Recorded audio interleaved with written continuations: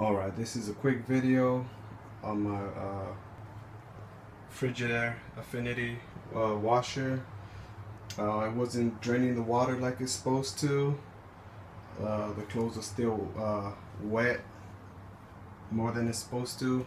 I've seen a whole bunch of YouTube videos and they take everything apart. They take the top part, the front part, they take everything apart. And I was watching the videos, I seen a little window. So instead of taking everything apart, I decided to use this little window here to get access to the filter. See, there goes the filter right there. One has one brace holding it, and if you look inside,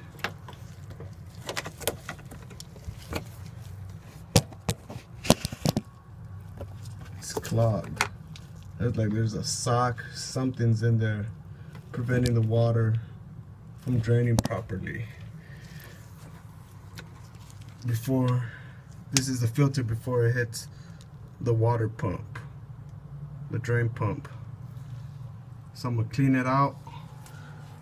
Hopefully that works. Just wanted to show you guys that you don't have to take the whole washer apart.